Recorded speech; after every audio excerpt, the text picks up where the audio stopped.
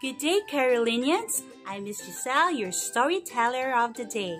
It's almost Christmas, and I know some of you are so excited. Some kids are starting to write their wish list, and some are hanging stocking on their Christmas tree and waiting for Santa's gift. But what is really the meaning of Christmas? Why do we have to celebrate it? Today, our story is entitled Why is There an Elephant in My Christmas Manger by Jose Aranas. This book won the Cardinal Sin Book Award as the best book children in 2019. Are you now ready? Are you ready now, Carolinians? I want you to sit back, relax, and enjoy the story. Okay? Why is there an elephant in my Christmas manger? By Jose Aranas. A long time ago, a king from Africa saw a bright star in the sky. Later that night, while he was sleeping, an angel appeared to him in a dream and told him, "Today, the King of Kings has been born in Bethlehem, in Palestine. If you want to visit him, you just have to follow the bright star that will lead you to the great king called Emmanuel." When the African king awoke, he immediately looked for gifts such as gold, silver, diamonds, as well as animals like giraffe, tiger, camels, and so many others. Among his animals, his favorite was a small elephant called Jolifant. The king said, "Do not be afraid, Jolifant, for I will not give you to the great king. You are the only one I will keep with me as my beloved treasure, because you are so good and dependable." Then the king embraced and kissed his small elephant, which blushed with embarrassment. On the same day, after having prepared his gift, the king, together with his soldier, embarked upon a long trip, bringing his camels and treasures. He also brought along his favorite Jolifant. Following the bright star, they climbed the mountains and hills and journeyed through the forest and desert. Sometimes they lost track of the star because of the clouds that covered the skies at night. The most difficult part of their journey was the desert. It was really very hot during the day and so cold by night.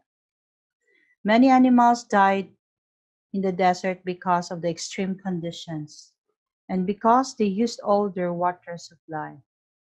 The soldiers, little by little, began to desert the king because they feared dying along the way. In the end, only the king and Jolifat remained.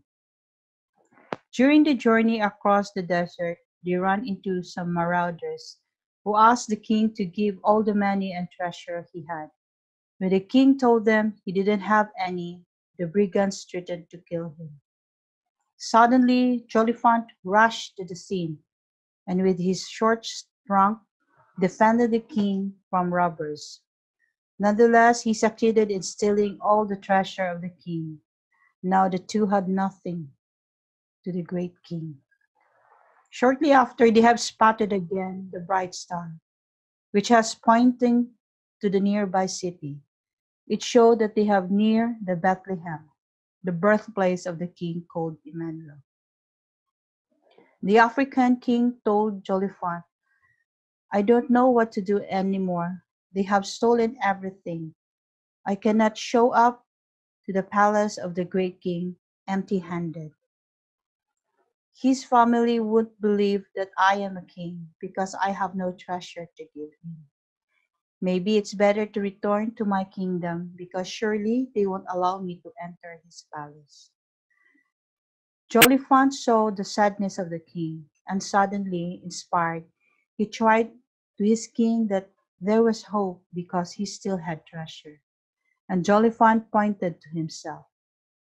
The king understood what the elephant was trying to say, but he replied, "You are my treasure.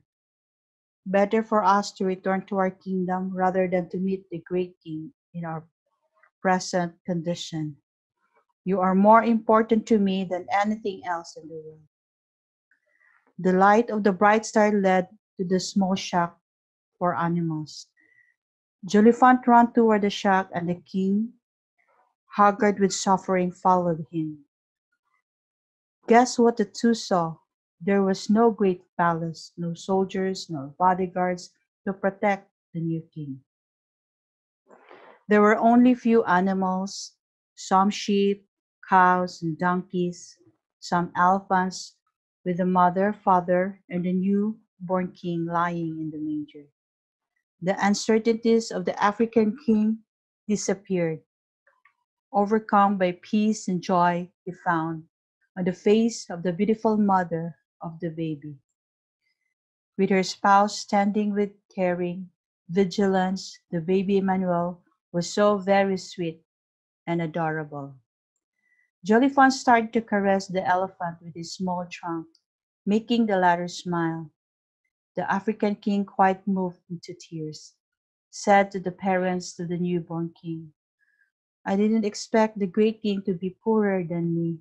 I don't have any gifts anymore, for they were all stolen during our journey."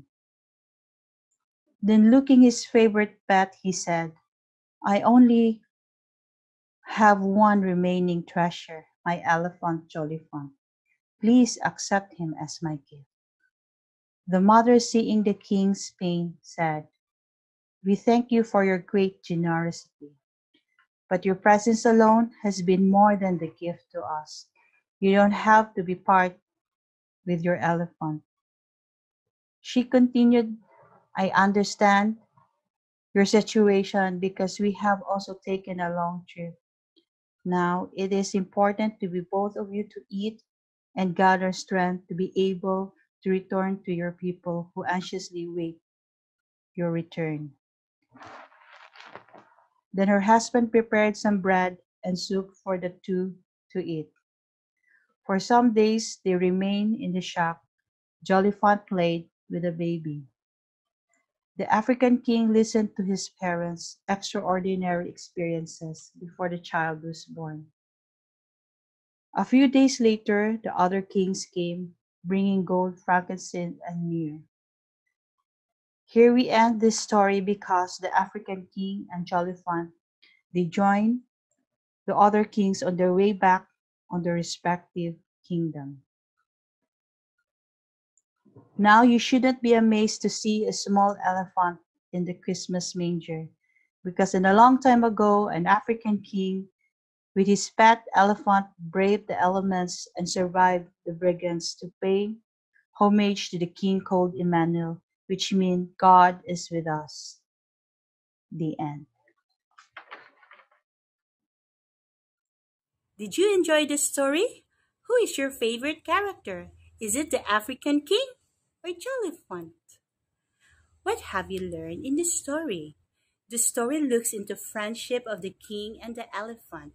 It is a friendship full of determination to surmount the obstacle on the way to be able to visit the king. I believe you will agree with me if I say this is the picture of a true friendship. We also have to remember the real meaning of Christmas. It's not about the gift, the clothes, the delicious food that we eat, but how God loved us that He sent His only Son, Jesus Christ, into the world to save us from our sins. Before I end up the session, I will give you a PP.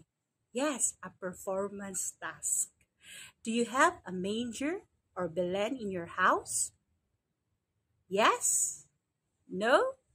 Yes? If yes, I want you to whisper, "Baby's Jesus" on the 24th midnight of December, and tell him your birthday wishes and promises to him. Who knows, Jesus might grant your wishes. Thank you for listening, Carolinians, and enjoy your holiday with your family. Keep on reading, Carolinians.